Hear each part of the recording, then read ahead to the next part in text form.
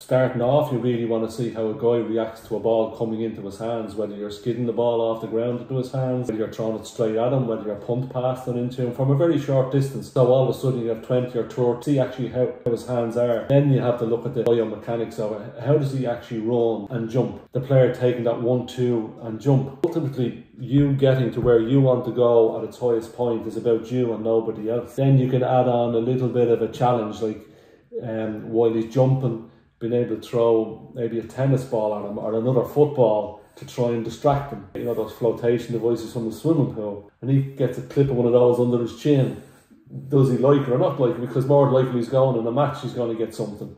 You can practice further down the field with your own goalkeeper. And what you'd say to him is, like, if the shit hit the fan and we needed to win a ball at midfield, tell me where you will put it and I'll find myself there and I'll catch it.